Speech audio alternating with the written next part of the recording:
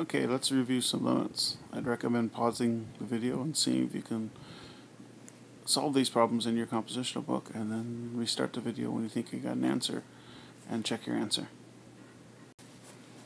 Okay, with both problems, remember with limits you should actually substitute first and see if you get your solution, because a lot of times that will give you your answer. If we do that for the first problem and we substitute 5 in for x here, we get 5 cubed minus 4 times 5 plus 7. Well, that's 125 minus 20 plus 7, which comes out 112.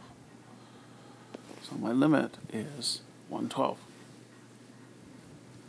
For the second problem, if we replace x with negative 4, we get that 0 divided by 0, which remember is the indeterminate form, meaning there is an answer, we just got to do something else. Now with this being x cubed, I would recommend doing synthetic division. So remember, we're looking for the value that causes dividing by 0, in this case negative 4. We're going to put that out front.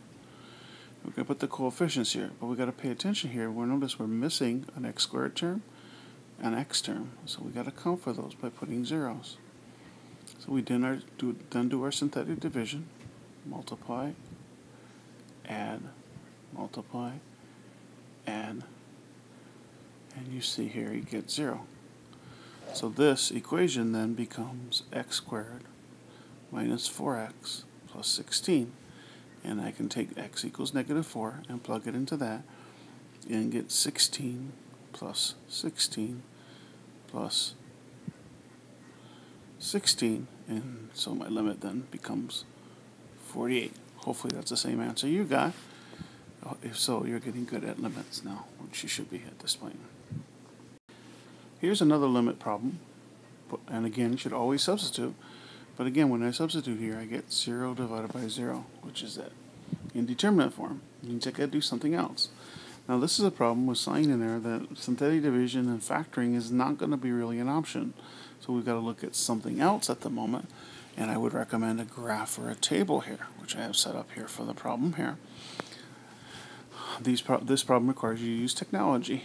And so if you look at the graph here, you can actually see that if you approach from the left side as x approaches 0, and you approach from the right side, it looks like you get something a little bit higher than 3. So 3 point maybe 2 or so approximately. It's the best I can do. If all they give me is a calculator, it's the best I can do. We will learn how to solve this one exactly later on, but for right now, we're just going to get an approximate answer. If you look at the table, you notice I set up my table really close to 0. And I actually pick values very close to 0, so only 0.1 away. And from both sides you can see, as I get closer and closer to, there's a hole there, I am getting closer and closer to the value of approximately 3.2. So again, I would approximate 3.2.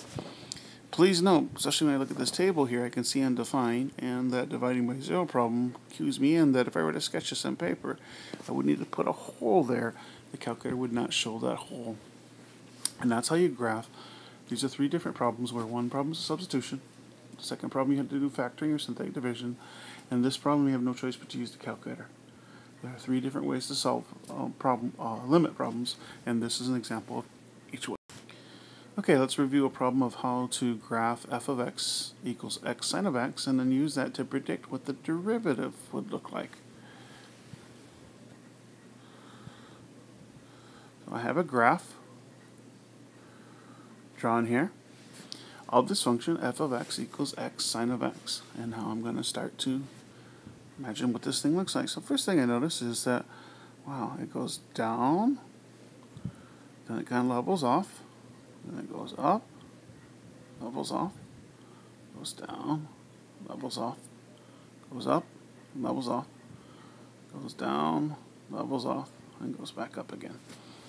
Okay, so this graph, from an increasing and decreasing behavior, does a lot. It goes up and down, up and down. So keeping in mind that whenever it's going down, my derivative is going to be negative, and whenever it's going up, it's going to be positive, will help me sketch this graph fairly accurately. Okay? So what I'm going to do here is I'm going to imagine that all these places where it's horizontal, that's going to be zeros of my function. So I know that my derivative is going to look like this. Let me change my colors here for my derivative here. Pick green. So when I graph my derivative, first thing I'm going to start out with all the zeros. So all those maximums and minimums become zeros because those are places where they're going to cross the x-axis.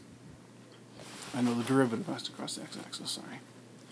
And then it's just a matter of connecting them. So if I notice here, initially it's negative, means it's got to be coming from below the axis when I connect it. And then between these two zeros, I can see it's going positive, so it's got to go above the axis. Again, I don't know high or how low. I've just got to connect it. And then in between these two zeros, I can see that it's negative, so it's got to become below the axis. Then these two zeros, again, it's positive. The function is increasing, so got to go above the axis. And then this part of the function is decreasing, so go below the axis, and then it goes back up. So this is what my prediction of the derivative would look like. And again, I'm going to use the notation f prime of x to represent the green function. So now I'm going to use the derivative feature of my calculator, d dx, to get what the calculator gives me. And you can see that the red function is relatively close to the green function that I graphed. Now my mountains are a little bit higher. Notice here, mountain a little bit higher, valley a little bit lower, but that's okay because remember we're not going to be able to get how high those mountains are and how deep those valleys go as long as we get the general behavior. So overall we did a pretty good job of predicting what that derivative would look like. Okay, so what we're going to do is look at some applications of derivatives, in particular if you're in physics, how they can be applied to physics. So as you listen to this little presentation, make sure you take notes, answer these following questions in your composition notebooks. What's the relations between either a distance or displacement, or sometimes called a position function, and the velocity and acceleration of that same function? How are each represented on a graph of a distance or displacement function? And what is the difference between speed and velocity? Okay? So we're going to look at velocity, speeds, and rates of change. So here's a picture of a high velocity and high acceleration kind of situation. The funny cars that go really, really fast, very quickly.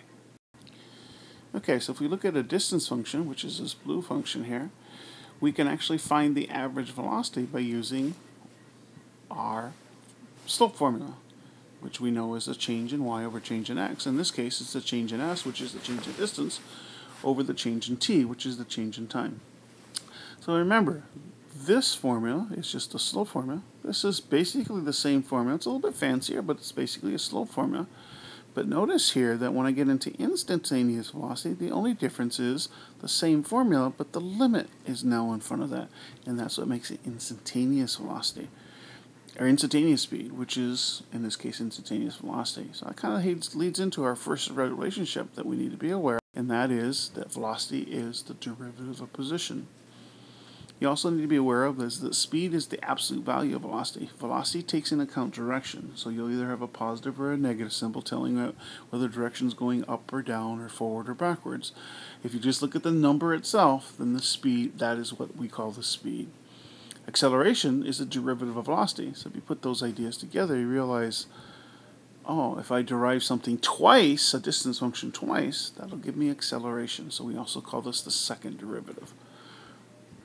So from a notation standpoint, if we let s of t, or sometimes it's called x of t, be a distance or a position or displacement function, then the velocity is the derivative of that function, which we write as ds dt. Again, s being the distance function. The acceleration is the derivative of velocity, which means it's the second derivative of distance. So those are relationships you need to be aware of that are applied to physics. From a unit standpoint, if distance is in feet, then velocity would be in feet per second, and acceleration would be in feet per second, which we abbreviate feet per second squared. Okay?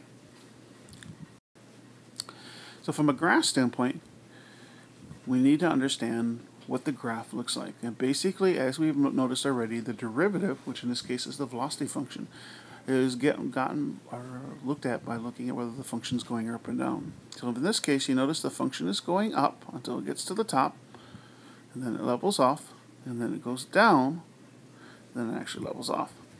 So from a velocity standpoint, that means the velocity is positive all the way here. You see how the velocity is positive. Up here, the velocity is 0 because it leveled off.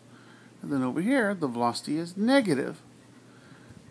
And then over here, the velocity is 0. So again, the velocity isn't related to the increasing, decreasing functions that we've been looking at, or behavior.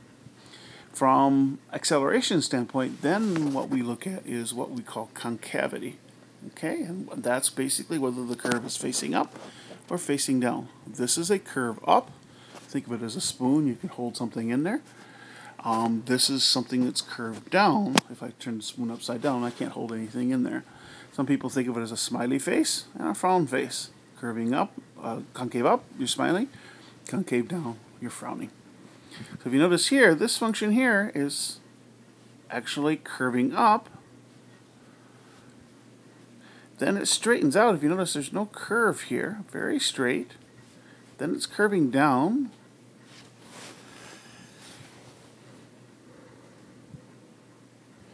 Then it's straight again. And then curving up and straight. So from a concavity standpoint, you notice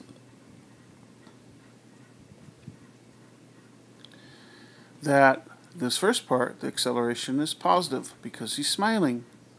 Here, the acceleration is 0 because there's no frown and no smile. It's just going straight. Then at the top of this mountain, the acceleration is negative because frowning. And likewise here, if you notice it's straight, so the acceleration is actually 0. No frown, no smile. Over here, this part of the graph, he's actually got a little bit of a smile, so the acceleration is considered positive. And here, again, straight again, so the acceleration is 0. So again, first derivatives or velocity is looked at by looking at whether the function is going up or going down. The second derivative is looked at by determining whether the graph is concave up or concave down, whether it's smiling or frowning. So again, remember, average rate of change, which another word for that is slope, always looks like a formula that looks something like slope, y2 minus y1 over x2 minus x1. And I agree this isn't exactly in that format, but it certainly has that same feel to it. But again, the instantaneous rate of change is the same formula, plus it has a limit in front of it. That's what tells you that it's a derivative. And this is true for any function, whether it happens to be velocity in time or any kind of function. The derivative will always have that limit in front of a notation in front of that. Make sure you're taking notes of this and adding it to your composition notebook.